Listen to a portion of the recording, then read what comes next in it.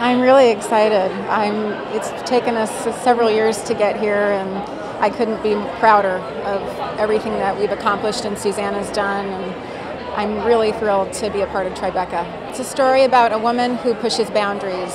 She, thinks for herself and owns her own life, and she wants more for herself. And I really responded to that and admire that. And that character and courage, especially at that time, was even more rare than it is today. So to know that we've had women in history who have always been spearheading that is really special. No, it was something that has been in the works for a while. We shot the film in New Mexico. Couldn't have asked for a better landscape, just better production value overall.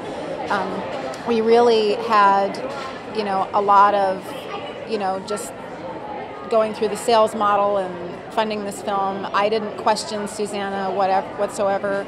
I always believed in her vision. It was pretty easy for me to fund the film.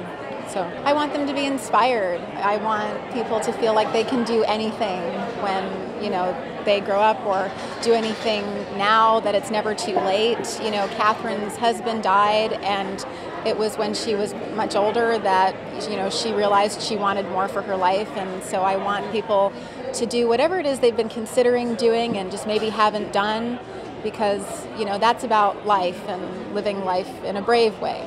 It means the world to me. It's the first film I've had at Tribeca. I love New York. I couldn't be happier that they've wanted us here, and I'm really excited.